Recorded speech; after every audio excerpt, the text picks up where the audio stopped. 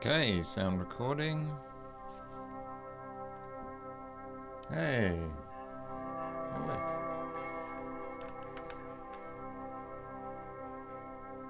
There's a lot of things out there that will make you feel like you can't.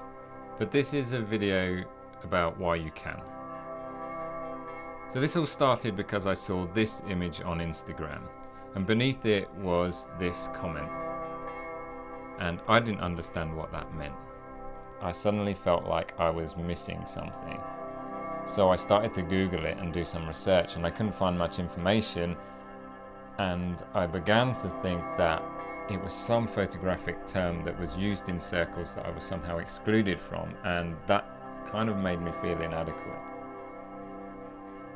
And we all flip through Instagram and we see these incredible images taken in far-flung places and think that we're not producing stuff anything like that, and then it's hard to think that we ever will. On top of all of that, I also go out and make my silly indulgent YouTube videos, and what happens when I do? My gear breaks, and I start to think, why am I even bothering at all? But I'll tell you why. My gear broke because I was out there using it. I was using it and taking risks with it because I was out there challenging myself to do something that I hadn't done before. And that is how we learn new things. Those people that take those incredible images on Instagram, you know they weren't born taking those images.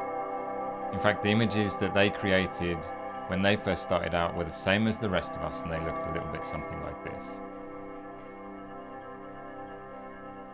And they went from that to this through practicing, challenging themselves, and getting out there and doing it. And as for the principal axis, it doesn't really matter what it means. Okay, having some basic knowledge of some terms can help you understand photography. But you try and tell me that some of the favorite images that you've taken were the result of you understanding diffraction intimately, or knowing what every peak of your histogram represents. Was it that, or was it the fact that you pushed yourself to do something different, to go somewhere you hadn't been before, to get up extra early, to go out in weather conditions which were not ideal? I had wasted my time researching what the principal axis was, and here's why. The principal axis basically means focus. Ultimately, I believe that that comment was something slightly lost in translation. The user on Instagram was simply remarking that the image was sharp front to back. Sometimes other people can use terms to simply mask their own insecurities and make us feel inadequate. And other times we do that to ourselves. So stop dwelling on the thoughts that are holding you back and making you think that you can't.